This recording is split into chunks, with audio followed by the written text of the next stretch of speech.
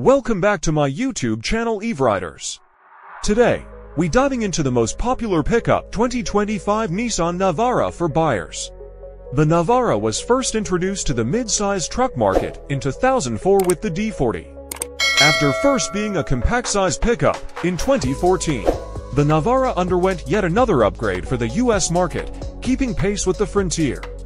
Nissan chose to discontinue the Navara due to its severe decline in sales in the United Kingdom and the European Union. Nissan is a huge automaker with plenty of cash to its name. It is possible to envision an L2O old Triton with Nissan stylistic influences since Nissan is in charge at Mitsubishi. The next generation Mitsubishi midsizer will share its base with the Nissan Navara.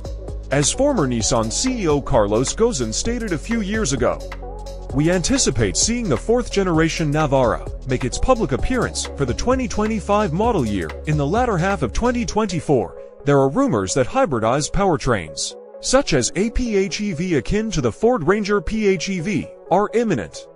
The 2.3-liter EcoBoost turbocharged four-cylinder plug-in hybrid truck, which is not intended for the US market, has an electric range of 45 kilometers 28 miles.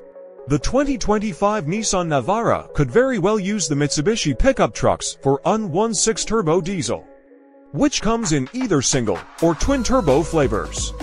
Transmission choices include a 6-speed manual and a 6-speed automatic. The word on the street is that Nissan will not be reintroducing the Navara to the European market, regardless of how it truly looks.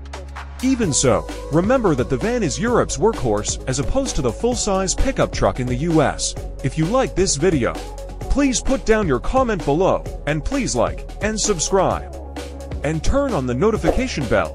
Visit www.e-riders.com for EVs and the latest car news. See you later.